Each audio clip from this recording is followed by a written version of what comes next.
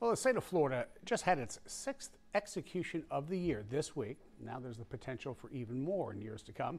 WEAR Sarah Gale has details of a new law that expands the crimes that qualify for capital punishment to include people who sexually assault children. This week, a new law to allow the death penalty for child rapists took effect. This law primarily pertains to children under the age of 12 in cases of sexual battery. One of the most horrific things you can do, taking the innocence away from a child. And this bill that was passed really makes the punishment fit the crime. Florida State Representative Michelle Salzman is a proponent of this law. She says that it has the potential to be a deterrent. So adding guardrails in place, adding another measurement or another tool in the toolbox to really fight this, like I said, this most egregious crime, I think it's a great idea. The problem is, the law contradicts the Supreme Court, which has already ruled that the death penalty cannot be imposed in child sex abuse cases, as it violates the Eighth Amendment.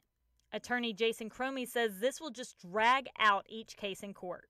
So the issue that you have then is if the state does go forward and the state is successful and gets a death sentence from the judge, it's going to create who knows how many years of appellate work. If that happens, it could affect victims in these cases.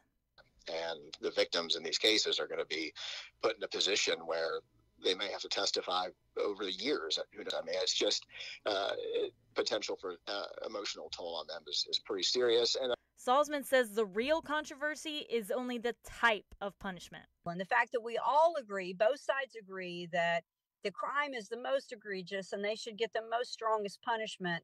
Just the argument is the strongest punishment should not be the death penalty. The new law still requires an 8-4 jury recommendation for the death sentence to be imposed.